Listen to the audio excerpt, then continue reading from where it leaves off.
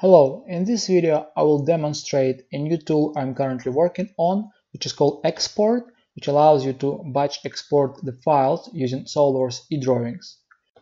This means that you do not need to use SOLIDWORks to publish some of the SOLIDWORks files, and you can use a free version of eDrawings to do that.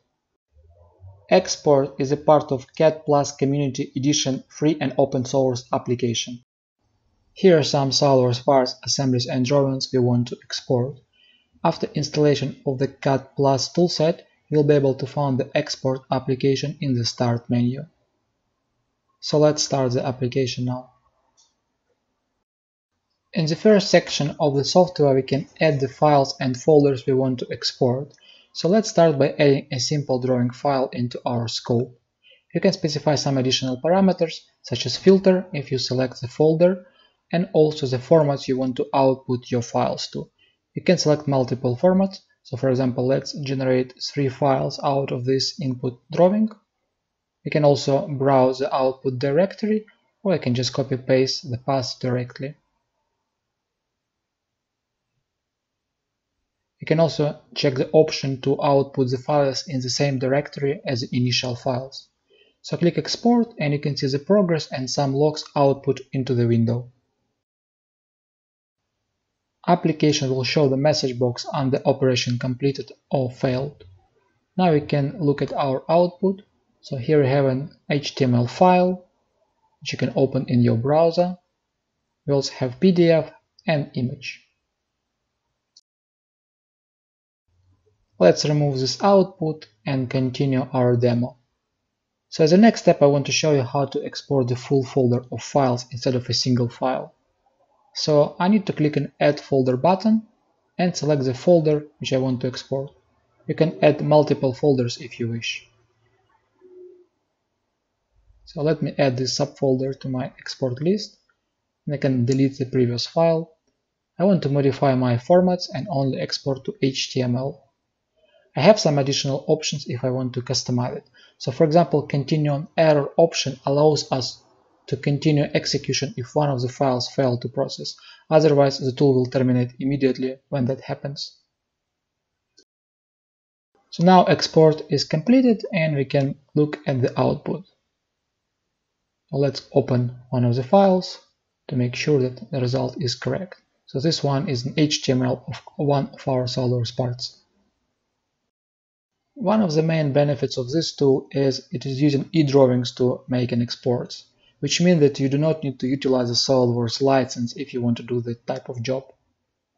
In particular, you can use that application as a part of your automation workflow.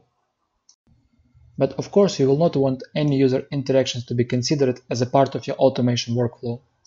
You would want to run that process automatically in the background by supplying the parameters. Fortunately, xPort supports command line, which means that you can trigger the job using the script.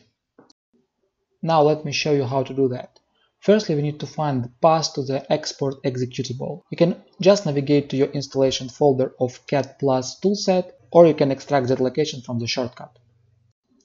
Now we can just start the command prompt and explore the parameters provided by the tool.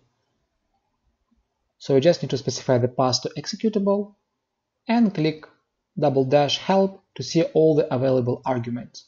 So you can see that pretty much matches the options you have in the user interface. Let's start by specifying the input. For that, I need to use an I parameter and specify the input file or folder. I can simply drag and drop the folder into my command prompt. Let's continue and specify the filter. So, as my folder contains some extra files such as images, I want to exclude that from my search. So for that, I'm just going to specify the star.sld star to only process SOLIDWORks files. In a similar way, I can specify the format of output. In this case, I'm just going to use HTML. I will also specify error and timeout parameters to make sure that my job will continue regardless of an error in the exporting process. As you can see, there may be some pop-up warnings coming up from eDrawings, and xPort will automatically suppress those messages, making sure that your process will continue. We can track the progress of the operation by the logs output into the console. We can also see that our HTML files being added to our input folder.